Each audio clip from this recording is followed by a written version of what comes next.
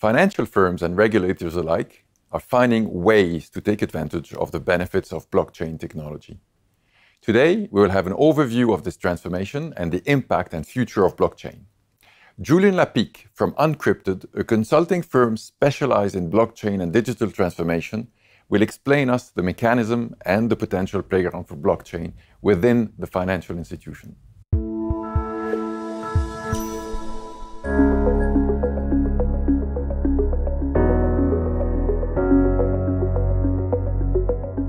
Julian, thank you for coming today. Let's get deep into the subject. Blockchain. Where does it fit in the future of wealth and asset management? Similarly to other global ecosystem, the wealth and asset management industry is currently facing three key drivers: digitalization, decentralization, and decarbonization. And blockchain is very well positioned to tackle these three challenges at once. Digitalization, by its own nature, blockchain is fully digital. Digitalization is even a prerequisite in order to have any blockchain solution. And the same goes for decentralization. Blockchain is a peer-to-peer network of parties that can interact directly between each others without the need of a central authority. When it comes to decarbonization, blockchain can bring more efficient processes and more cost-effective data governance model, which will enable you to transform your legacy system into a more sustainable technology. So blockchain, as you can see, is a natural fit for the wealth and asset management industries, and it also brings interesting capabilities around data privacy and data security. So these are the real challenges nowadays. What is the current state of blockchain in the wealth and asset management industry? Maybe to take a bit of a step back and look at the overall finance industry first.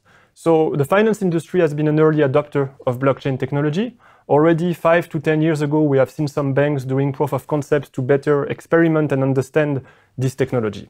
So that explains that today you already have very mature, enterprise-ready blockchain solution for the financial industry. One example would be Corda. Corda is a blockchain platform created by a consortium of banks that has very strong capabilities around data privacy, data security, and scalability, which make it the platform of choice for highly regulated industry like the finance industry. If we look into more details into the wealth and asset management industry, they have been a bit lagging, but this is something that has changed over the past 2-3 years. One example would be We Can Comply, which is a blockchain platform that directly interacts external asset managers with their bank in order to streamline the compliance process.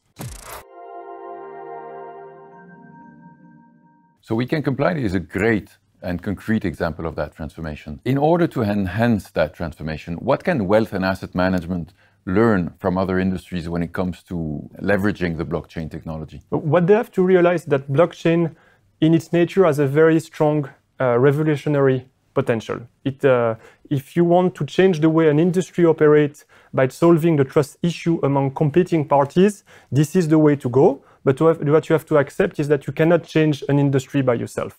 So if you want to use blockchain in order to define a new standards within your industry, it's better to partner with some of your competitors and create a consortium of like-minded parties that will enable you to define those standards together and bring the change by the industry for the industry. What's also very important is to take into account and not forget that emerging technologies are risky by nature, but also from a regulatory standpoint. You need to make sure that the legal framework within which you're operating will allow you to bring the change that blockchain will bring with it.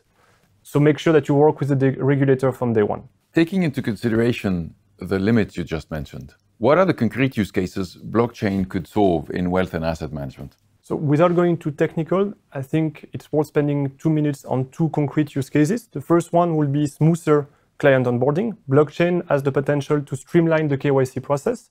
What does it mean is that for a client, instead of having to do a KYC with each and every one of their banks, they can put the KYC on a decentralized platform and then only release the information they need to on a need-to-know basis to the different banks. That will enable to have a more efficient process for the banks and to respect data privacy of the client.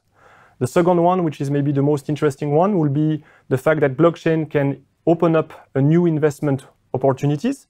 If you look at asset tokenization, the fact that you're going to create a digital representation of a real-world asset that can be traded on a blockchain platform will enable investors to have access to alternative investment, which is today still something that is only available to ultra-high networks. With tokenization, anyone will have access to private securities, illiquid assets, or real estate. Okay, so with these concrete use cases, what are the key success factors wealth and asset managers need to take into account when they consider using blockchain? I think first and foremost is don't do blockchain for the sake of doing blockchain. You have to go beyond the blockchain hype. Blockchain is a mean to an end and not the other way around. If you're not dealing with competing parties that have trust issues, in 90% of the cases, you do not need blockchain.